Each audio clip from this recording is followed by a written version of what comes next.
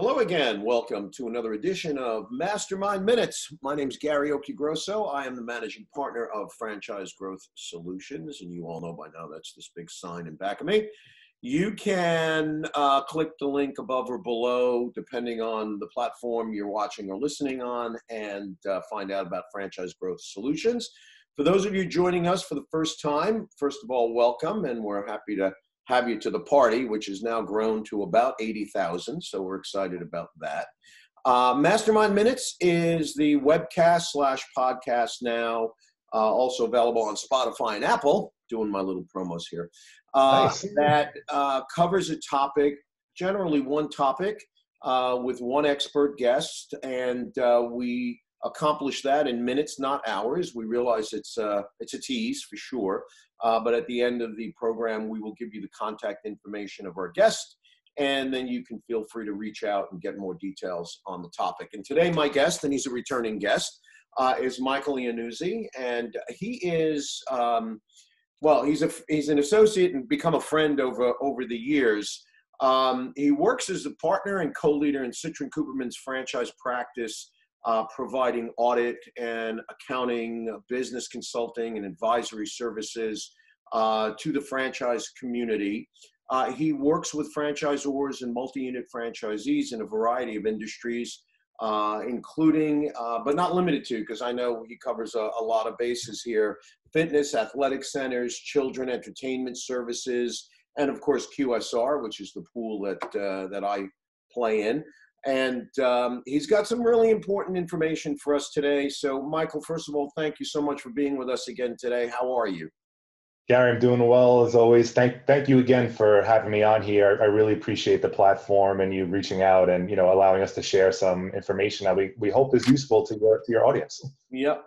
Well, I know it'll be useful. That's for sure. So, you want to just give us for the folks who may not be familiar with Citrin Cooperman and what you do, you want to give us just a little background on your firm, and then we can get into the topic for today. Sure. So Citrin Cooperman is a full-service accounting, audit, tax, and consulting firm. We have offices up and down the East Coast, about 1,200 to 1,300 professionals between all the offices.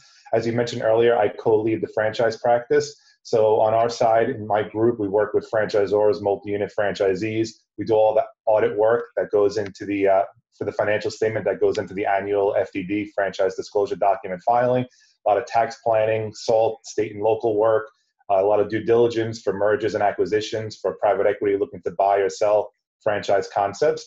And at the end of the day, we do a lot of consulting work, which is operational, and a lot of talking to our franchisors and franchisees just about franchising in general, different trends that we see, and important topics that are coming up, which I think is what ultimately the genesis of this webcast is going to be. Yep, and thank you for the background and the update. Yeah, for sure. I mean, what I'd like to talk about today, and you and I talked about it earlier before we started the broadcast. For those of you in the IFA and in the franchising business, you know that each year, I guess in September, the Franchise Action Committee meets in DC. This year it happened in July. Yeah. And they cover a lot of topics, and they stand up and they're really advocates for the franchise industry as it relates to policy and lawmaking that's coming down from DC that could either help us or hurt us in this business. Yeah. Michael, so you were part of that this year. What I guess I'd like to know is what are the headlines? What were the hot topics this year at the Action Committee? Sure. So Gary, like you said, every year, which is usually in September, the International Franchise Association and its members, the suppliers, franchisors, and franchisees, literally used to fly into Washington, and based on the region that you lived in, you would have in-person meetings with your state and local representatives. And every year, the IFA would lobby for certain changes. And in the past, things like joint employer laws, were a very big topic that the IFA would lobby on. This year, and unfortunately due to COVID, the fly-in for September was canceled.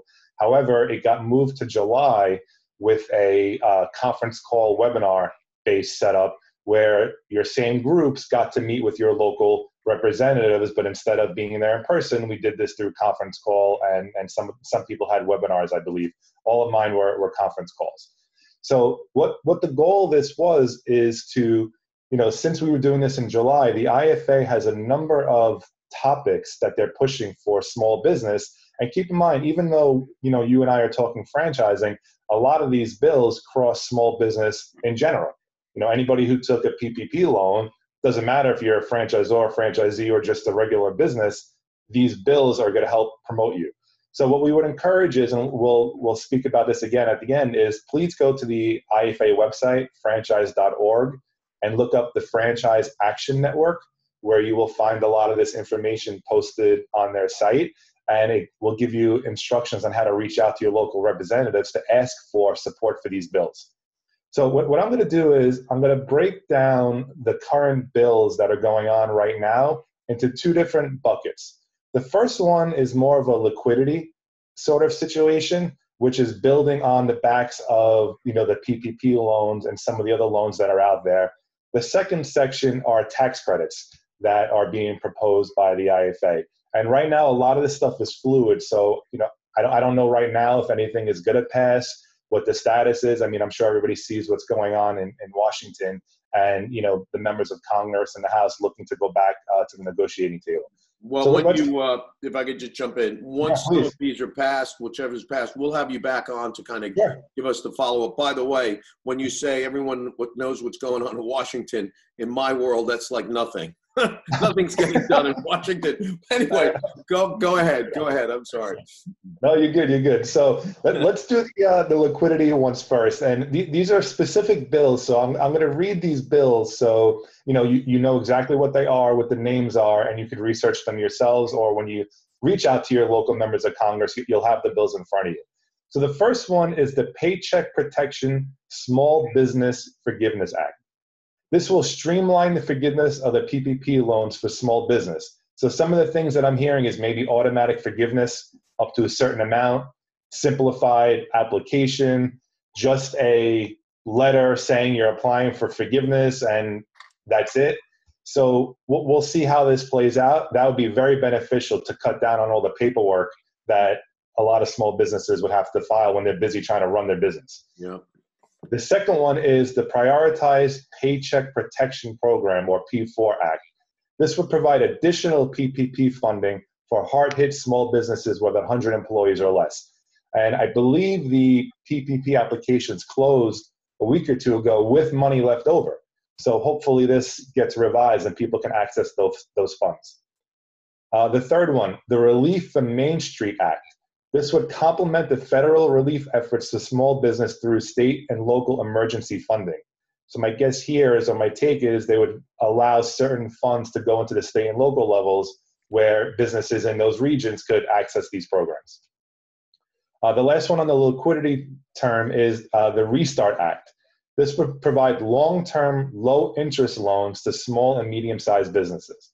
So these are the four liquidity ones that the IFA is pushing right now. All of them or some of them would be beneficial. We'll see how this piece plays out. Okay, so I think, look, there's enough there. Certainly, I think the payroll protection and the forgiveness is a big issue for small business people, because a lot of the folks that I know who are running small businesses, they're working twice as hard for half the money. The last thing they need to do is spend hours filling out forms, and then you know how that goes. You didn't fill something out right, and you either have to do it, or you missed a deadline, or you almost disqualify yourself just because you're not. So I think that's key. What were some of the other takeaways from the meeting that you think are important? Again, not just for the franchise business, but things that are maybe in the works that. And by the way, is there a timeline on when Congress is supposed to take this up? Because it seems like everybody's on vacation except us. Yeah. Your guess there is as good as mine. I'm not sure. We'll see. Again, the IFA is constantly pushing for these, and they're constantly lobbying in Washington. Your guess is as good as mine. Yeah, because correct me if I'm wrong, and I may be wrong. But the original deadline on the forgiveness was October 31, correct? That's when you had to apply for forgiveness. So if I think about that, it's now the last week in August. That's about 8 weeks away, maybe 9. We've got an election between now and then, which means people in Washington are going to be sidetracked with the "I love this guy, I hate that guy." Okay, so is there some anticipation? And again, you may not know, but is there some anticipation that the forgiveness part, because I think that's the piece that's really, really important. Is that going to happen before the deadline? And if it doesn't, what happens? Do we pass the deadline and then you can go back and I mean, it just seems like such a mess. Yeah, I don't know. All I know is that I've seen, not recently, but everybody probably saw the original forgiveness application, which was pages long. Then a few weeks later, a shortened version came out. So there is some progress going on. Hopefully this is what pushes it over the top and gives you automatic forgiveness, which is what everybody wants and deserves. Yeah, and I don't disagree. The second thing that you mentioned, and again, I'm going to kind of put it into non-accountants terms, because I'm not, but it sounds like there's going to be a second round available of PPP, either for the money that's left in that trough right now, or, and I guess this is a secondary piece to it, or they're adding new money to it. Did I hear that correctly? Yeah, so that would be part of some of these bills here. So the second one, which was the Prioritized Paycheck Protection Program Act, which is definitely a mouthful, this would provide additional PPP funding for people with 100 employees or less. So my take is maybe they want to access the money that's left over still and at least extend that. So whatever funds were already allocated could be used up. Since the deadline has passed for new PPP applications. Right. And that sounds like all they would be doing there is extending the deadline, as opposed to saying, hey, we're going to refund, we're going to recapitalize this with more, printed money, and we're going to throw this in here and people can kind of come in for a second bite of the apple, which again, I think would be, from my point of view, I realize the first one was fast and furious, as they say.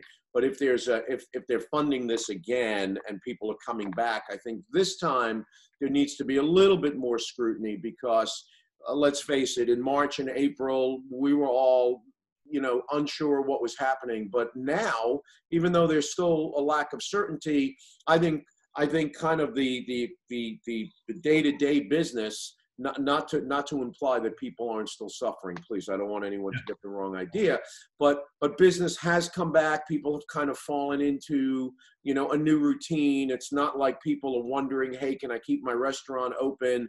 The answer is yes. Some people are actually even doing better than they were pre-pandemic. So I think there needs to be a little bit more scrutiny, not because it appeared, and again, maybe I'm wrong, but it appeared back in March, April, that anyone who applied just like automatically got money.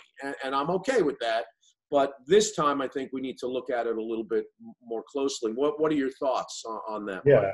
Well, look in my home state alone, right? So today in Newsday, look in New York, it looks like gyms are now going to get the opportunity to open starting August 24th, and bowling alleys opened, I believe, yesterday.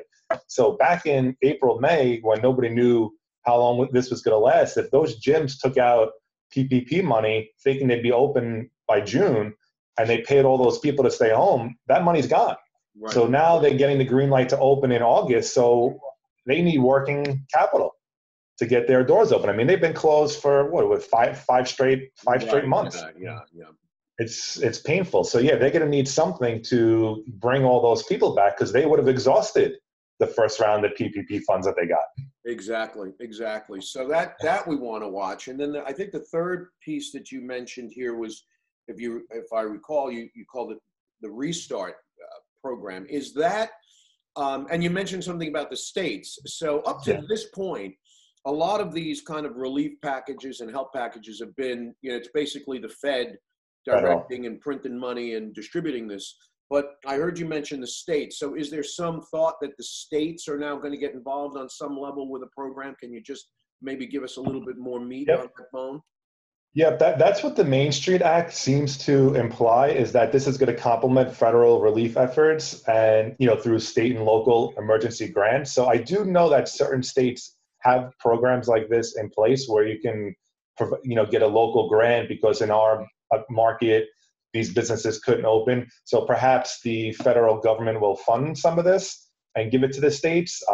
This one's a little broad, so we'll see how these play out. And the last one, which you mentioned, was the Restart Act, which would provide additional funding. So maybe these are going to be 20-year loans, 10-year loans. We'll see how this comes to be. Right. So I guess just to kind of wrap it up, then what I want to say is I just want to emphasize that everything that Michael just said is, in consideration right now. None of this stuff has been passed. Yes. Obviously, 5 minutes after this broadcast ends, everything changed. So I think we need to be cognizant of that, and that's why you want to make sure that you stay close, especially in this times. You stay close to your accountants and financial advisors, and that should be the folks over at Citrin Cooperman, in my opinion. Michael, is there anything you want to leave us with before I ask you for contact information? Any last thoughts on this that you can share with us? Yeah, let me cover, and I'll be quick on it, the other three bills that were also proposed during those fly-ins. So these are more tax credit focused, where the IFA is pushing for certain credits for companies that if they bring workers back in a certain way, if they do it safely, that they'll get tax credits for some of these expenses incurred. So the first one, and these are all very long, wordy bills, is the jump. Yeah, it's the Jumpstarting Our Business Success Credit of 2020. This will enhance the employee retention credit, which will better ensure employees can stay connected to the employers during the pandemic. So the last time you had me on, I actually touched on the employee retention credit. So this is going to expand that credit. Then the next one is the Clean Start Back to Work tax credit. This will create a temporary tax credit to assist business owners who responsibly safeguard their workers while we reopen the economy. So maybe they'll get a double up of the expenses they pay. Who knows? The last one is the Reopening America by Supporting Workers and Business Act. This will help local businesses rebuild their workforce by turning unemployment benefits into back-to-work bonuses. So instead of maybe getting the $400 or $600 unemployment check, you're going to come back to work. We'll give you some sort of credit bonus for coming back to work. Maybe that'll be credited to the company's tax return. This way they can bring you back to work. They'll give you a bonus. It's covered by a tax credit. Everybody wins, as opposed to you staying home and collecting the unemployment benefit. Right. So, yeah, I agree, because I think, look, we've all heard stories about people who would just, don't want to go back to work because they're making more money at home. And I know that that's sometimes just a talking point. I'm sure it goes on, but I think people do want to go back to work. I think that there's some navigating that needs to get done in terms of how people are going to do that. I'm especially focused on folks who are, and I don't have this issue anymore. My daughter's 30 years old, but the folks who are kind of forced to homeschool their children, how do you homeschool and go back to work if you work at a physical plant where now you're not working from home? So I think that's seriously some issues there. So if there's some other measure of assistance or guidance, I think that makes sense. The tax piece would appear to me, again, I'm not a tax accountant, is that these are things that are going to work for both the employer and the employee. It's not just like PPP is strictly the employer, but this sounds like it's a two-way street, and it also sounds that it's focused on getting people back to work and reopening, that's the focus here. Am I hearing you and interpreting that correctly? Yeah, it would be mostly, it would still focus on the company side, whereas they would get certain benefits for bringing people back, doing it safely by purchasing all the the PPP. I'm sorry, the protection equipment, right? Face mask, shields, all the acronyms can drive you crazy. By getting credits for making certain purchases and but trying the best you can to make sure that your workforce is safe. And the last one, which would be some sort of benefit to the employee for coming back to work, as opposed to the enhanced unemployment. And again, probably the company would pay that and receive some sort of credit for that payment on their tax return. Right. So it sounds like from the employee's point of view, the two kind of I guess overview benefits. One would be, cash. Okay, Right. That's always a benefit. But the other one really is more psychological, in the sense that the employee can feel perhaps more confident knowing that their employer has to live up to some certain measure of safety standards, because the employer wants to get that credit. So the employer now is going to live up to, those standards, so that the workplace becomes a safer environment, thereby instilling confidence in the employee and kind of giving them more reason to go back to work. Right. So again, it seems like no, I'm sorry. What were you going to say?